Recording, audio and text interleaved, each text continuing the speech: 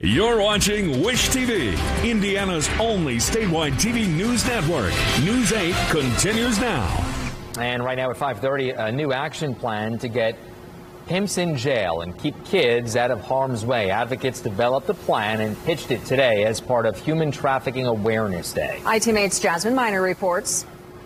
Wendy McNamara announced new legislation that would require anyone getting a CDL truck driving license to also be educated in human trafficking. They say the hope of passing this legislation will raise awareness and ultimately lead to more prosecutions. State Representative Wendy McNamara says the idea for the legislation came directly from the Indiana Truckers Association and the National Truckers Association.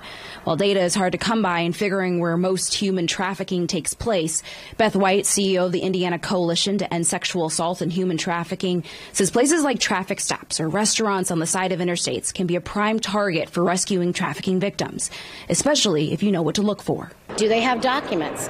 Is someone else holding their documents? Does someone translate for them?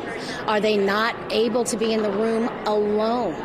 I will be looking for additional prosecutions in additional places and more law enforcement officers dedicating their time and energy to these cases. Advocates from today tell me many truck drivers are already taking it upon themselves to be educated on human trafficking and bring awareness, like including trafficking hotlines on their trucks. McNamara says she's going to bring the legislation to the floor on Tuesday. I'm Jasmine Miner for Wish TV, ITMate.